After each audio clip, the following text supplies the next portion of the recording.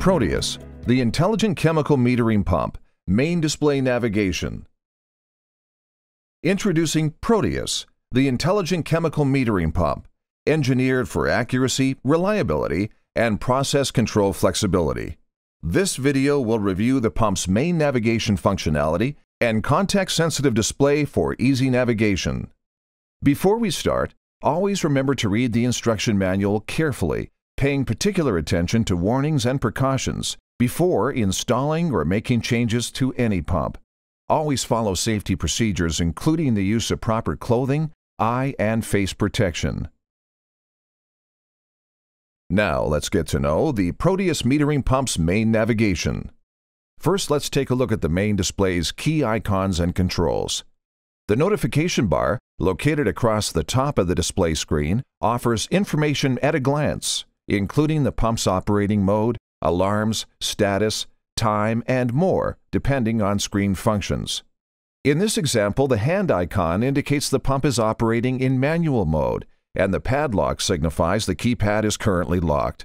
The notification bar can display up to 10 different icons, so refer to your manual to see the complete list along with their meanings.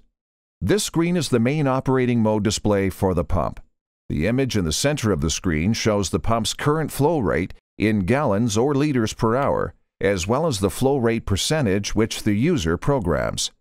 You'll see along the bottom of the screen additional icons and their corresponding context-sensitive menu buttons. Let's review them from left to right. Mode. This button changes the operation of the pump between 6 possible modes: manual, analog, pulse, batch, cycle timer, and timed event. Prime. Pressing this button will start priming the pump. By default, priming is set to 60 seconds at 100%, but this can be customized in settings. Lock.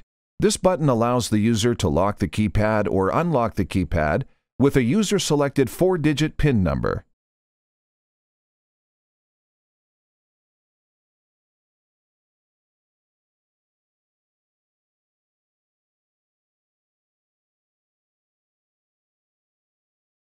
Settings.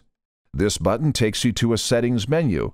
Keep in mind that each model offers additional settings to complete the pump's configuration for your application. Refer to the manual to see the full list. We can also see along the left side of the screen 2 buttons and 2 LED indicators.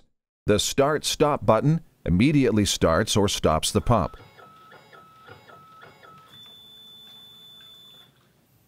The 100% button transitions the pump to its maximum predetermined flow rate. The pump status indicator icon and its corresponding green LED indicates when the pump is operating. Pressing the Start-Stop button illuminates the green LED and starts the pump. Pressing the Start-Stop button again stops the pump, and the green LED light turns off. The tank level indicator icon corresponds to an LED which is used when configured for an external tank and connected to a digital input. This LED will illuminate amber when the tank is low. Finally, you'll notice 2 additional buttons positioned to the right of the screen. These up and down arrows work accordingly within each mode. On the main display screen, use these buttons to increase or decrease the flow. Hold the button to scroll to the desired setting. For more information on this metering pump, refer to the manual or contact your local authorized representative. Milton Roy pumps are engineered to exceed expectations and are backed by a global network of highly trained field engineers and after-sales support that is second to none. Visit us online to find your local authorized Milton Roy representative.